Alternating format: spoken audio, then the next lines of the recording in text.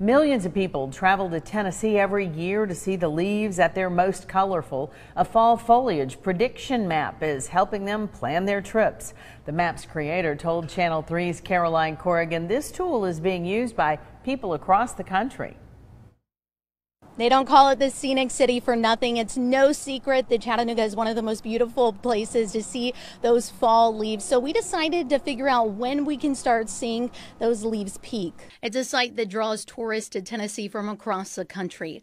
David Angotti is the founder of the tourism website SmokyMountains.com. He says they would have a ton of people ask when the leaves would peak in the Smoky Mountains. So they posted a blog back in 2014. It didn't take long and our phone started ringing, and it might be people wanting to know, when are they changing in Blue Ridge or Chattanooga or these other towns, Knoxville even, just right around. And so we realized we'd kind of stumbled onto something.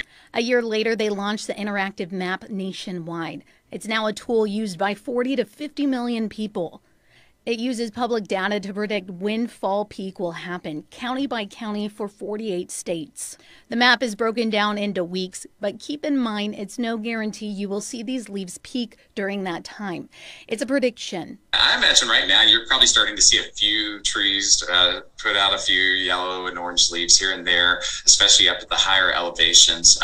But you have a ways to go still on peak. I'd be looking for the higher elevations. That first weekend in October should be really brilliant. As for the lower elevations, he expects those leaves to peak between October 11th and October 25th. What I love about a destination like Chattanooga is you can get up to the higher elevations as they're peaking, and the lower elevations are starting to change by that point.